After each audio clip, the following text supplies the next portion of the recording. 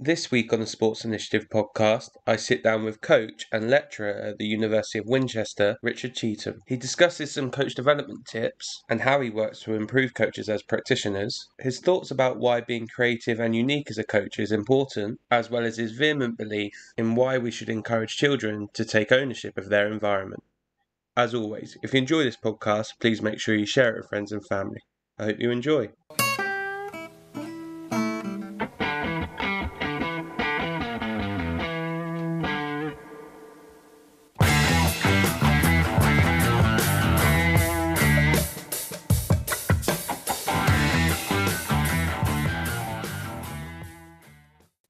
Right, so Richard, really excited for this conversation. I'm really excited to have you on. How are things in your world? Are you all good? Yeah, good, thank you. Busy with lots of exciting projects and just finished the academic year and then starting working with a few other additional projects I'm involved with and also not forgetting to enjoy the summer holiday. Yeah, as you said, you've got to have a little bit of summer holiday time, bit of family time, etc. as well. So yeah, don't blame you for that. I'm in the middle of our off season, coming through to now getting back up. So I've definitely gone out and played a few rounds of golf and lost a few golf balls and stuff, which has been very enjoyable. Although I'm not sure I should be enjoying losing golf balls. But for people that maybe haven't come across you, do you just want to give us a bit of an oversight of who you are and what you do? Yeah, so I'm a senior fellow and sports coach at the University of Winchester. I've been there quite a long time now, but alongside my coaching degree, which I teach on, I'm also a coach developer, coach educator. Um, through with England Rugby. I also work with World Cycling in Switzerland, and I'm currently working with British Fencing and also with Great Britain Wheelchair Rugby on different projects. So my work, whilst it is predominantly at the university as a lecturer, I also do quite a bit of external work with different sports and different environments. Perfect. So yeah, I think it will give us a really nice oversight into a variety of areas. I think the first things first. How did you get into coach development, or how did you get into coaching? Yeah, what did that look like for you? Well, it just goes back to the conversation we had before we started the recording, really. I was teaching New Zealand. I'm a sort of postgraduate with sports science, and I moved to New Zealand and taught on a sports science and coaching degree. And it was when I got involved in the coaching side of it that I just enjoyed it much more. I felt a lot more. I just related to a lot more. I was coaching one of the teams in the area, and I just was drawn towards that more than I was drawn to the sports science. So I thought that human interaction and developing players and the relationships with players and the options, just the environment, I just found really was an area where I flourished more than sports science. Perfect. I think that yeah, what I've learned a lot about people in here is quite often that initial labour of love or kind of going down a pathway that just intrigued them is something that really resonates, and it seems similar to yourself there. In terms of I guess coach development, coaching, what would you say are some of your key principles or key beliefs around the coaching space? I think there is a tendency to miss really what is evident in front of us, that it's ultimately about people. And you'll hear this over and over again in research articles, in players when they're talking about the coach they've just worked with. It's the interaction, the relationship you build with players. And I would say it doesn't mean we ignore the tactical and technical knowledge that we have as a coach and understanding of that. But the priority is that connection that we build with those people who we are developing, coaching, taking through, difficult times. I'll say difficult, either defeat, injury, development, struggle with learning.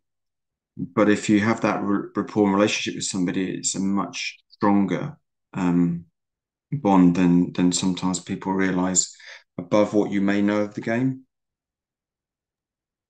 And when we're looking at the literature which you referenced there, where from your experience did that begin to come paramount that actually the coach athlete relationship or the sporting environment should be focused on, person first, maybe rather than tech tack first?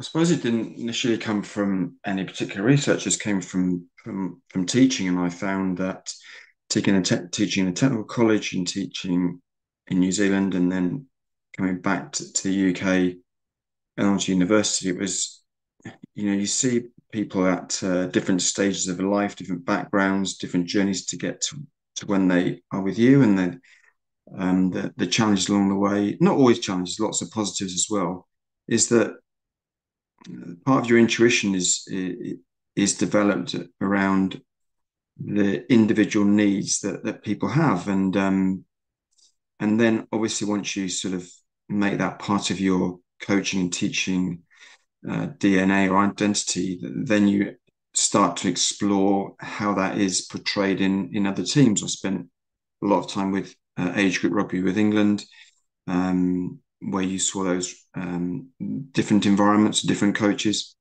And then obviously then you start on your research journey, and I did some work around captaincy and professional rugby. And, one particular instance stood out, that it was the captain off the field, rather than, or as well as the captain on the field. And what that one of the interviews showed me was that it was the relationships that captain had with his players over and above the kind of battleground of the match. And then obviously just working in different other settings, and reading and researching and watching a lot of work around Sophia Jowett, who at Loughborough has done a lot of work on coach-athlete relationships, talking to other coaches, watching things happen, watching my daughter's relationship with her coach, her teachers. It just reinforces all the beliefs that you have gained along the way. I'm going to come back to a professional question here, but just on a personal one, how challenging is it for you to watch, I guess, from a parenting point of view, your kids be coached? I know from speaking to a few colleagues of mine, they do find it difficult at points if you've got someone who's either new on their journey or maybe does it in a way that would be different. The way you do it, you're kind of squirming in your seat a little bit. Is that something that resonates with you, or have you been fortunate in some of the interactions that you've had with your daughter and her coaching environments, etc.? Well, and I probably am the worst parent on the sideline, because I see things, I know things, I watch things play out in front of me. And the first time my daughter went to a session, my partner at the time said he's a great coach, and I just couldn't see that, and I had to sort of explain that just knowing my daughter's name was not enough in that hour. And then, but in fairness, many voluntary coaches and coaches are doing it out of goodwill, and sometimes they're not knowing, not through intention. But the person who voted with their feet was my daughter, and she knew what she enjoyed, what made her tick, and what good coaching was about. So it wasn't difficult. I wasn't trying to extract her from a situation where I'm thinking this isn't really very good, because she was able to say to me, look, I'm not enjoying that, and feel able to do so. And it is difficult, I think, but not always. There's good and bad in everything. And bad is generally, I generally say, it is through coaches not knowing, not through not wanting to learn and develop. Yeah, and the thing that I just did into that, but when I do my level 2 with the RFU, as an example, many of the people on that course are volunteer coaches, parents who are new to coaching. And it's a sigh of relief when they realize that they're not validated on their technical knowledge. It's about the rapport they build with the people they teach. And reinforcing that is a really great moment when you see them understand that it is not about their playing experience and their playing knowledge. It's sometimes much more important than that. Yeah, I think that's something that's been a real positive I've seen over the last 10 years, of a move away from it just being tech tac and discussing those coach athletes relationship, which is obviously really important. I guess from your point of view, how do you challenge behaviours that maybe the children like that, but that might not be useful in the long term. Or so example I could give, if you make the same kid captain every single week, that kid's probably gonna maybe have a good relationship with the coach because he feels like getting special treatment, but that Mm. might not be the most useful thing for that child in terms of preparing them to share or understanding their role within the team or whatever that may be. So do you try and challenge those behaviors, or is that just something you kind of step back from and say that's outside of my remit because I don't know the context fully, all that type of stuff? Well, in terms of environments, there's some of the things that really I try to I highlight in the coach development work and in my teaching is the art of noticing. And the noticing is that within in front of you is a group of children or adults, and the special treatment comes when you are constantly reinforcing the positives of a smaller member of the group, the hierarchy, the more competent people, and ignoring those in front of you who are also achieving, but not maybe to the level of those at the other end of that sort of spectrum. So the art of noticing is really important in making everybody you coach feels that they are achieving, that they are being seen, you're attentive to their performance in their training or their matches or their learning. And so it's not so much around the leadership role you give someone, it's actually about the attention you give the whole group. There is the biggest challenge in coaching that I believe is differentiation. How can we coach a mixed ability group and make everybody feel they're in the right environment, in the right place and achieving, even though you've got really very competent, experienced ones and ones who may be novices. And it's that mix of people that is the challenge for coaches, I think. And in your experience with the either yourself or the practitioners you work with, how have the most skillful people been able to do that? I think differentiation is a really nice example because it doesn't matter who's listening to this podcast or who you're working with. You will have different levels of ability within your group, be it if they're, Man United's first team or they're, the the Rose and Crown Sunday League team that you play with your friends. Everyone's going to have it. So the most skillful people that you've worked with in that space, how have they been able to do that in a way that keeps relationships but also helps support the players? Yeah, the best environments I've seen is where the coach has got real intuition and a real knowing of those individuals. You're not coaching an anonymous group. You actually understand where those individuals are. You'll hear the phrase, you meet them where they're at, which is, a sort of commonly used phrase in terms of coaching, go to where they are rather than expect them to be where you want them to be. And it's the coaches who are able to be like a conductor of an orchestra who can just draw the best out of people at the right times, give people the right place, give people opportunity, connect people to each other. The environment where if you closed your eyes and listened, what would you hear? Would you hear lots of positive noises, laughing and activity? And if you couldn't hear but could see, what would you see in their behaviours? And those are two of the things that I use in my education work and a couple of videos that I show from my own coaching is that what are you picking up from what's in front of you? And it's the ones who can identify the changes that are happening in front or the needs of those in front of you. Those are the best coaches. And that is at all levels.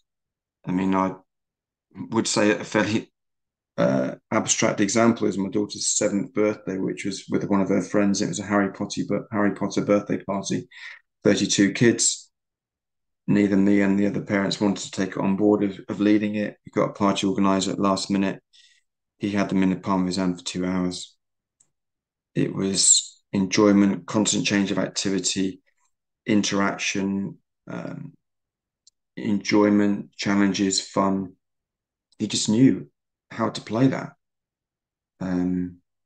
I mean, I'll give you an example from professional football academy I went in to watch a couple of years ago, and um, I kind of want to say it to celebrate it, but I appreciate it may not be the right thing to do. But my feedback to the coach, and I was just watching, I watched an hour and a half of this session in the evening, and I said to him, I couldn't tell whether this was the first minute or the last minute of that session because those children just ran and played and ran and played and got stuck. It was a masterclass. Sorry, I caught my breath there. No, I think that's a lot of people that I know that work in coaching, working academy coaches will say a lot of the time, I want the kids to run out of the car to the session. Mm, I think that's a really nice thing. If you can say that for 90 minutes or 2 hours, you can't differentiate between the two because the level of enthusiasm and enjoyment and effort is the same. I think that probably shows you that that individual's got a really good grasp of the group. In terms of your coach development work, is there any particular strategies you use to try and get to know either the people in your course quicker, or is there any strategies that you think are particularly useful when working with groups to help you just get to know the people in their team a little bit better? Those types of icebreaker activities. Is there mm. anything that springs to mind? Yeah, I would probably give you the theme really rather than specific activities. An example a bit later, but I've always found that play, which is kind of one of the areas which coaches may and others may have known me as an area of kind of that I work particularly in, is that play is the icebreaker. It's the one that connects people. It's a light-hearted touch with an environment that could be people who are not knowing each other. It's it's forgetting what you've come to session with. So if you've had a good day or a bad day, you come to it, you walk into an environment where play is the first thing you receive, that light enjoyment. That is the connecting bit. That's the fire starter that I've used this before. That's the film trailer. That's the film trailer that you think, right, I want to know more. It catches people. Look at a film trailer to any Bond movie, and I'm going to use this a few times as an example in the past. If you watch a film trailer to a Bond movie, for example, being a James Bond fan, you don't see the whole film, but you want to know what's going to happen. You want the rest. You're hooked, and that's the key. Is that the early activity being reflective of what's to follow. And when you do that with coaches and they experience it, they become advocates of it. So, well, that's great. I could do that with my players. I could do it with my team. So it's not a curveball. It's not something radically different.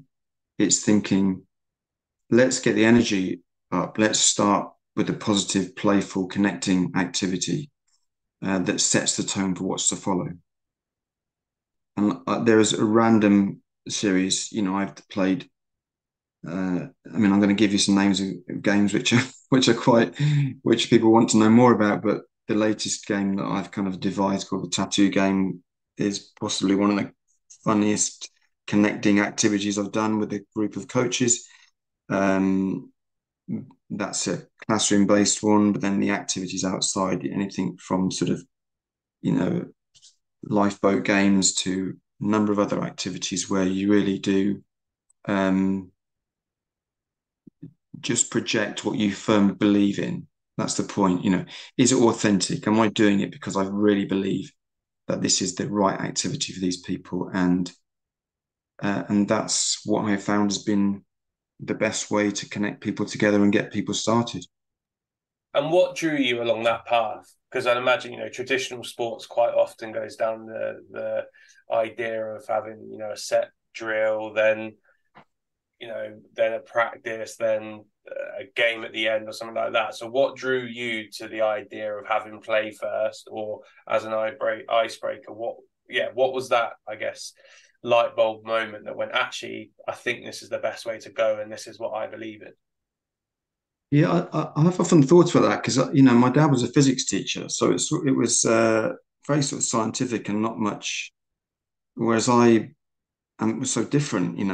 And either it emerged from me experiencing bad coaching as a player, thinking, my God, there's got to be something better than this. Having some really great coaching, thinking, I love this, I'd love to be known for this. Uh, and a mix of both, really. And then, of course, what happens is the more maverick you become, the more creative you become, and the more maverick you become, because it feeds itself, it gets success, and then you get such positive feedback from it that you are constantly looking at ways to energize group and be different. I say to my students, don't be I won't use this because it probably come back on me, but imagine a chain of coffee shops up and down the country, or imagine a chain of coffee shops that are world known. Okay, shan't name them. I don't want to be that coffee shop. You get the same blend of coffee whether you're in New York or Birmingham or anywhere. I said, don't be that coffee shop. Be the different one. Be the independent coffee shop on the high street that people know you for who you are, your different blend. Add your unique touch to it. And what I believe happens now in my students is that after the first year where they ask permission to try new things, by the time they get to second and third year, they are just trying things because they feel comfortable pushing the envelope, trying new ideas, know the consequences of those will either be positive, and if they're not, then it's about learning. And how do you get them to carry on with that thought process beyond your environment? Because, as you mentioned there, you work with them up until the age of maybe 21. If they then go and graduate, I'd imagine, having been through the coaching circles for the last however many years myself, it would be easy for an individual to have that idea or thought process of going, I'm going to try this, or I want to be flexible here, or let's give that a go, and if it doesn't work, it's fine. But then when you get into a more traditional environment, be it a governing body or a high level organization, someone saying we don't do that here, and then it getting the old early on. So how do you get them to, I guess, really have that as part of their identity and accept that when they go into these environments, that's part of who they are and they're going to do it regardless? Yeah, I mean that's a really good point, because they leave the nurturing or safety of my environment to an area where they may have to conform. And conforming isn't a bad word, but conformity can be quite stifling. And some have said to me, I just can't work here because I come up with these ideas and people say we don't do it like that here. The kids love it, but the other teachers looking across, other coaches saying, well, we need to do it this way. But what happens is they find the environment that nourishes them. They find the people around them. They find the coaches who allow them or give them permission to try those things. So, eventually they'll walk into an environment that again allows them to flourish. Or over time, when they go into these environments where they've been told they can't do this and can't do that, they don't give up on they rather than go in and do something really dramatic, they gradually shift things. They gradually turn the dial. They don't go in with 10 out of 10 with creativity and innovation. They go in with about 1 out of 10, turn the dial up to 2. And over time, success, is the validator for more. There's children's feedback that the success, don't mean in terms of results, but the draw that those children have towards them speaks for itself. So that's really where they carry on that kind of maverick, creative, different coach. But it does happen. It does Yeah, happen. yeah, no, I can imagine it does. And yeah, I think, as you said, what I'm really getting from that is actually probably finding a network of people that allow you to explore. That's quite a big one. So, Mm. having some either senior people that hire you or some people that you can bounce things off of consistently allow you to probably keep that flame alight until you're at a point where you can then, like you mentioned there, be able to affect change, which is obviously a big one. And I really like the analogy around the coffee shop thing, because I think that I did see this on Twitter the other day. Someone said that if everyone is sterile in the way that coach development has been done, then actually it means that kids that might need different to that don't receive it. What springs to mind is like an Eden Hazard who hated training and whatnot. If he'd maybe been in an environment that wasn't so structured, would he have got a bit more out of training or developed in different ways, because they would have played into his idea of play and that he wants to just dribble and whatnot. So I think that's a real nice analogy.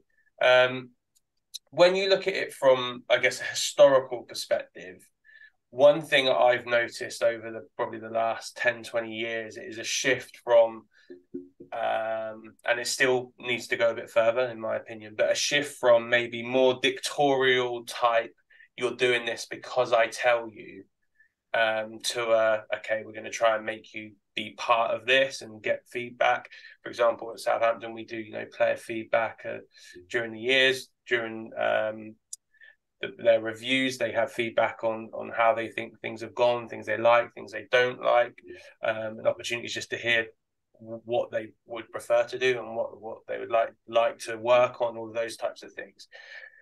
From you as a I guess coach developer, and having been in this space for so long, have you seen a shift from more dictatorial to where we are now?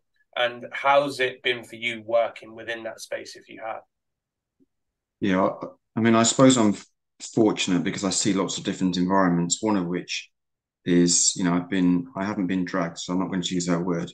I spent many a time beside of a BMX track, skateboard park. Now it's a downhill mountain bike track where there is no coach. There are children learning from children, trying tricks, falling over, getting back up again, and that then goes on the highest stage of the Olympics. When you see that BMX, in terms of tricks, it's not just the race BMX. It's the kind of skate park BMX event that you see, is where the freedom to express and try things is led by those athletes. You don't get many coaches. There are coaches, but that freedom of expression is in that environment, and that's becoming a lot more pervasive across a number of sports. It is filtering down into other sports. I mean, you look at cricket, for example, and who'd have thought that Joe Root would ever start the first ball of a test match innings trying to hit the ball over his head with a scoop shot? I mean, that would have been unheard of 10 years ago. But those environments now are being reflected in how players perform, because they're given that freedom of expression and training, and in those what I call co-created environments. I co-create a teaching environment. So we talk about what we want that environment to look like. The co-creation is, I say to them, how do you want to learn today? And we create that environment, what it's going to look like, what it's going to feel like. And coaching is the same. Not all environments like that, because I think, I feel sometimes that there's that letting go fear from coaches. But if I let go of control, I will lose. I'm kind of disempowering me, if that's the right word. I'm losing this. The power relationship changes. I'm not the all seeing, all dancing. But actually, if you co-create, allow freedom of expression, what amazing things you get. And the feedback from players and coaches says, yeah, we'd like trying that. We want to try this stuff. Ask them what they like to do, what they want to work on.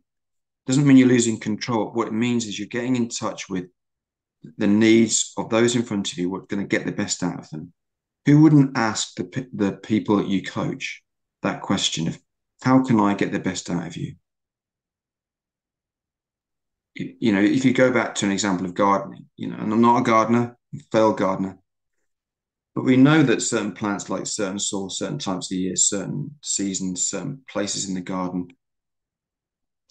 And, it goes back to an example of the cactus and the orchid.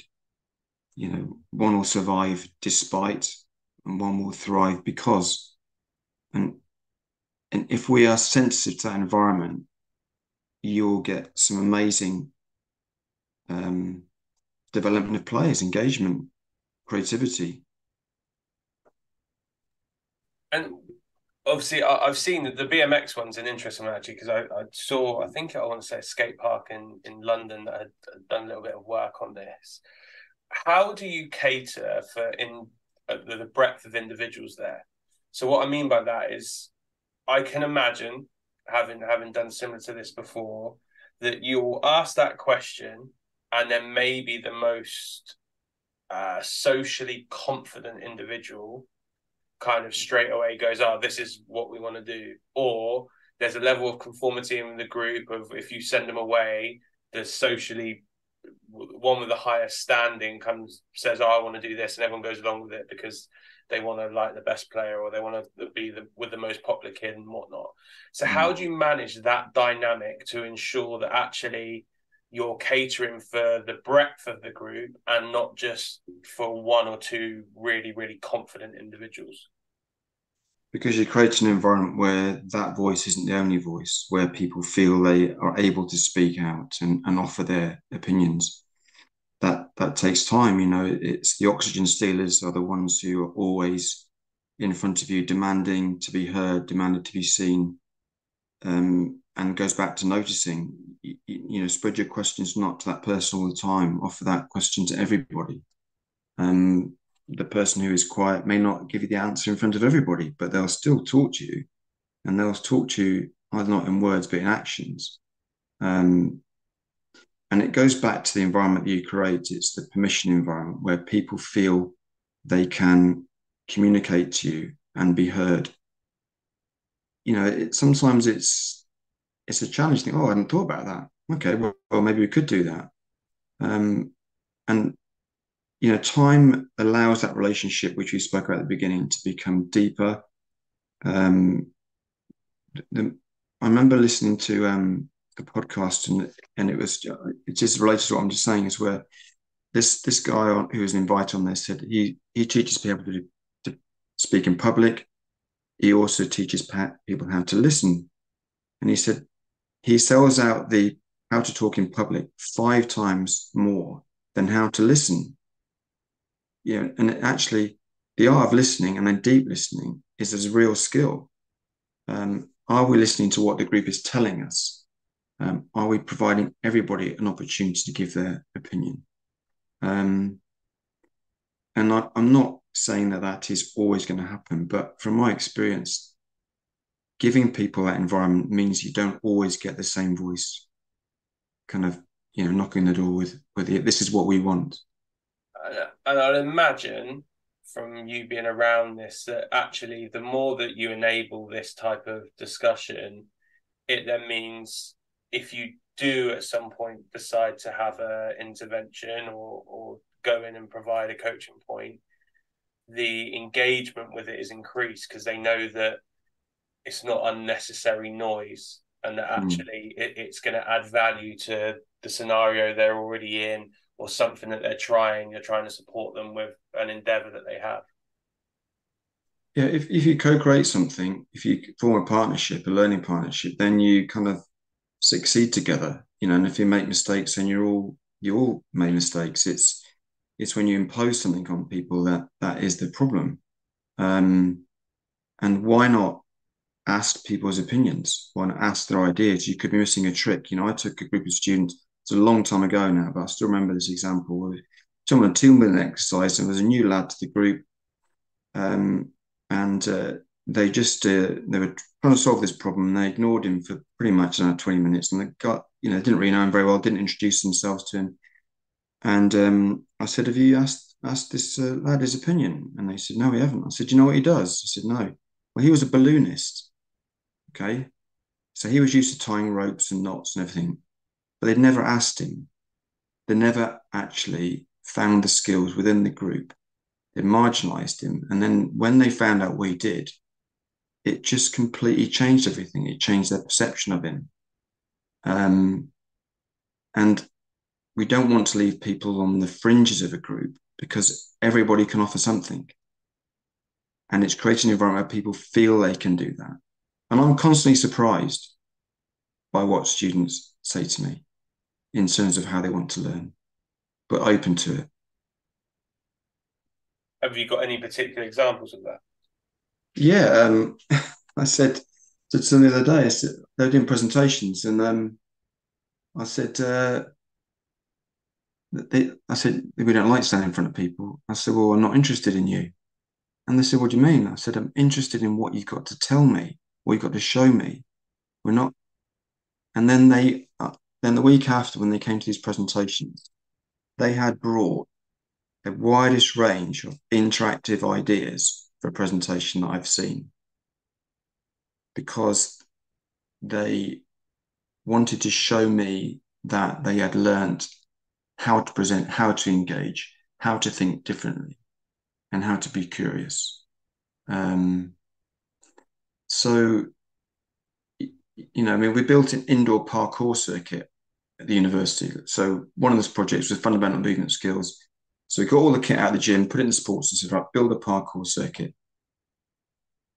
And they brought these dumbbell discs out, uh, uh, uh, barbell discs out.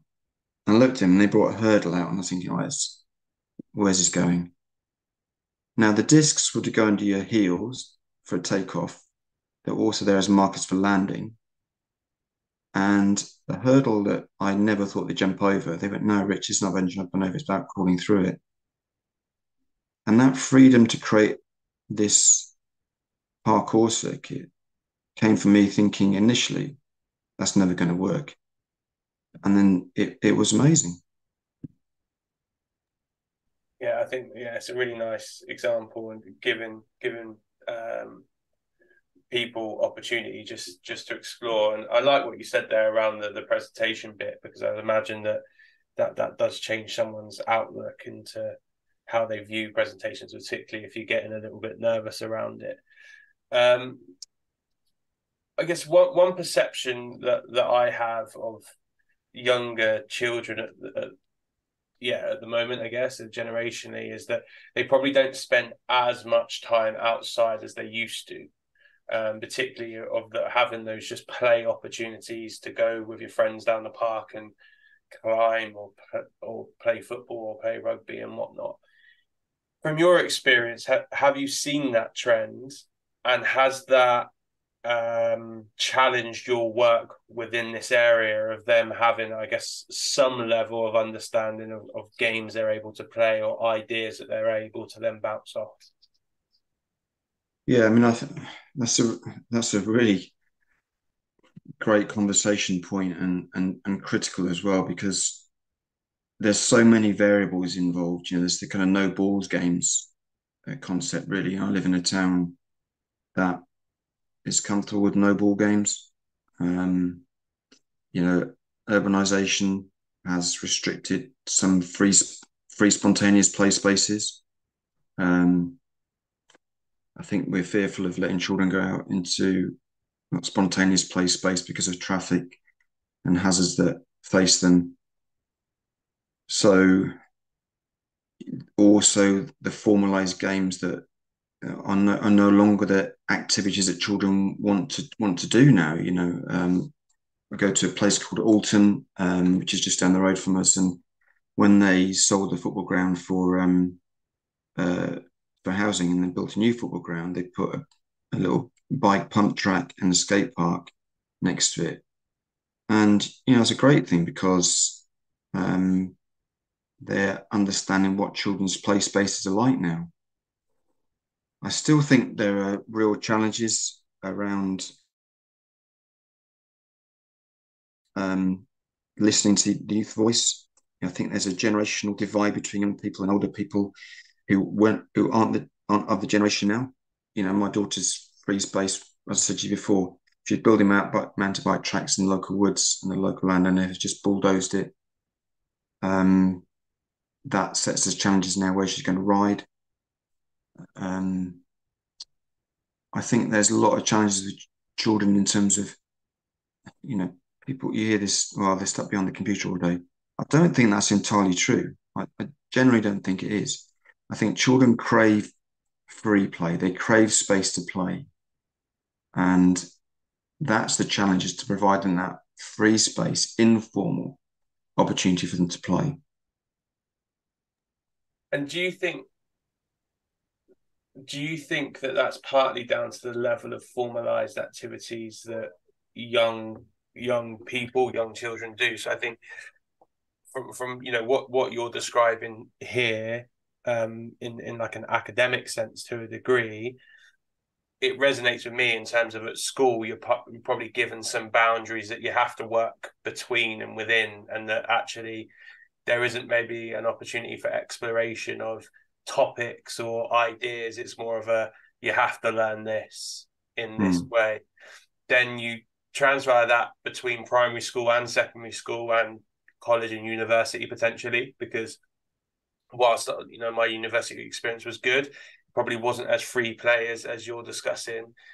You combine that then maybe with youth sport or music or art, which might be very session plan heavy for whatever reason, because of governing bodies or justifying financial output from parents, etc. It seems like everything is very formalized in the way that it looks and works for children. So do you think it's, I guess, a wider cultural issue of that actually there is very little opportunity for them to just not try and cure their own boredom and go and explore what their environment looks like? Yeah, I think, and again, this is just some observations, some experiences. Um, those free play opportunities are stifled. That spontaneous play is restricted. I'd say to anybody, go to those spaces, go to a skateboard park, go to a BMX track. That used to be probably regarded as a place where the hoons hung out, the troublemakers hung out, but actually go to a skateboard park. Kids are being kids in their own time, internally driven by what's important to them, working with their peers, learning from their peers, turning up in all weathers. How do you recreate that in a coaching environment? Because that's the benchmark. The benchmark is set by the kids turning up all weathers to something where they don't stop from minute 1 to minute 90 or whenever they finish, where they are curious about learning, like challenges, feel part of a group. The hierarchy is not evident, and they'll come back week after week. Now, how do we create that? That's the challenge as a coach, because kids are doing it pretty well by themselves when they're allowed to. I'm not saying that we should move away from formal sports at all. I'm just saying that if they're going to do those traditional formal sports settings, those are the ingredients that will keep children involved.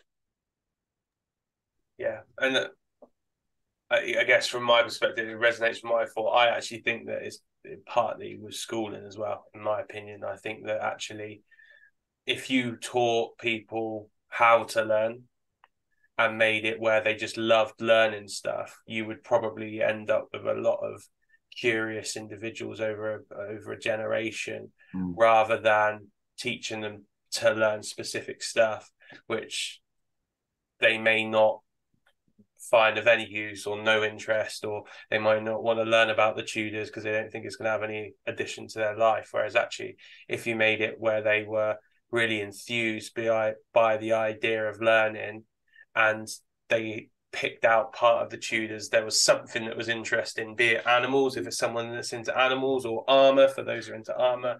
I think the skill of being curious is probably something that across the board is maybe something that's being stifled, which then presents challenges in terms of the way people access sport or activity. And then if you want to go really performance specific, it probably stifles individuals in terms of the way they look to solve problems at a performance basis, which is why people like your Danny Cipriani's or your Kevin Petersons, etc., stand out so much, because they have that curiosity, able to react in chaos, play type of notion, rather than it being, I've been told to put the ball from X to Z and that's what I'm going to do. Yeah, you go back to the Cipriani example, one exceptional player who, was the X factor. It was a real game changer. I mean, who wants to play against anybody who's got the X factor? Who wants to be in the team that's facing Kevin Peterson, Ben Stokes, Cipriani, these X factor players that, are very difficult to compete against? And, I've mentioned about the curiosity and love of learning. Those are the things which drive us all. And when you go back to, I've just been watching a film called The Deepest Breath. I don't know if you've heard of it. It's on Netflix about free diving.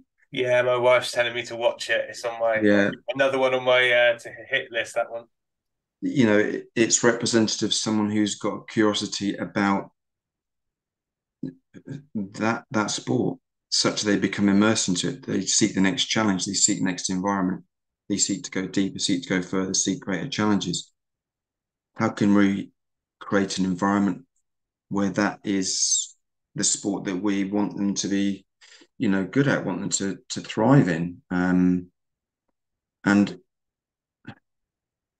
it's interesting about formal education because watching it at the moment from the sidelines, it's difficult because I know what drives my daughter. I know how she's curious, but she's not curious about the topics that she's been taught. It's not criticism of school, but they're just a bit dry. They're not related to her life, not related to what she wants to do. And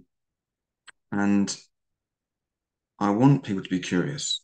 I say to the students, I say, I don't care what it is, just be passionate about something, find something that, you know, makes you want to follow that up. And I say things like it's the box set example. And they say, what do you mean by that? I said, have you ever watched a box set one at a time? And they said, no, we haven't. We watched it all in one go because we couldn't wait for the next episode. That's the kind of thing that you're so curious about something, you can't wait for the next bit. And, create environments where people are challenged, engaged, and I think that is the future. The future of learning is making it relatable, making it engaging, making it co-created, making it something that people are curious about. Player-led, child-led doesn't mean you lose your control. It's about you're finding what is nourishing them, what is the best thing for them. I think that's a really nice way to finish this conversation. So I've got one last question for you because I'm conscious of time, which is if I were to speak to the young people that you work with, how would you hope they described you in 3 words and why? Breaks the rules.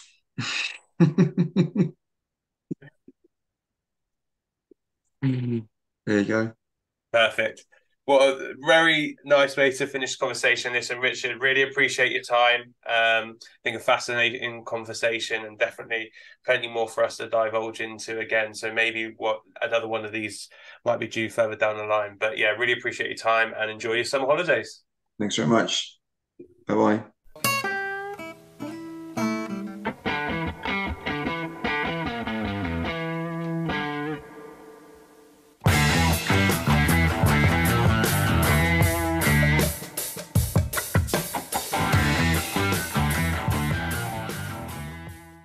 Thanks for listening to the Sports Initiative podcast with me, Michael Wright. Please remember to follow us on Twitter, Facebook, and Instagram at the Sports Initiative Podcast and share this podcast with friends and family. I'll see you next week.